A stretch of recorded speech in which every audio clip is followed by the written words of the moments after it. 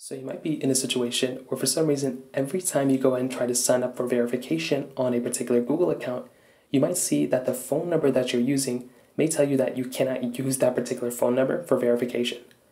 Now, this can happen for a few different reasons. The number one reason why something like this can end up happening though, is because that phone number that you're using either isn't working completely, it's not within that country that you're actually applying for that particular thing, or it could be because that particular phone number has been used so many times for so many accounts or it got banned or something.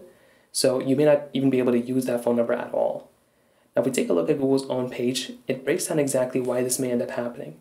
So to fix this, really the only fix is to use a different phone number or make sure you're typing in that phone number completely perfect. So you can see right here, the phone number has been used too many times for verification. If it's an error, something along the lines of that, basically that phone number is just not able to be used on any other account.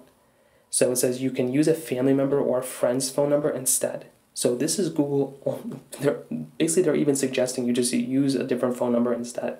So the only way to fix this is to go ahead and either use a family friend's phone number or use a different person's phone number temporarily.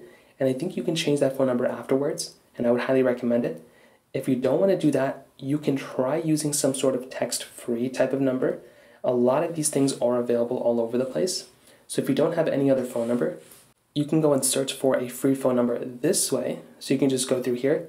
You can see that there's text-free. I mean, this is one I've used a lot. There's Text Now. There's a lot of these other free applications that can give you a free phone number. And go ahead and try a couple of these ones out. Sometimes they can work. You can even use a Google phone voice number, I think, on a different Google account. Try seeing if that works, and then that should be able to alleviate that problem. So that pretty much covers it up there. If you have any other thoughts or questions, please let me know in the comment section below. Hit the like button, that would mean so much, but definitely hit that subscribe button. More importantly than everything else, I love every single one of you guys. Hopefully I'll catch you guys in the next video. Peace out till then.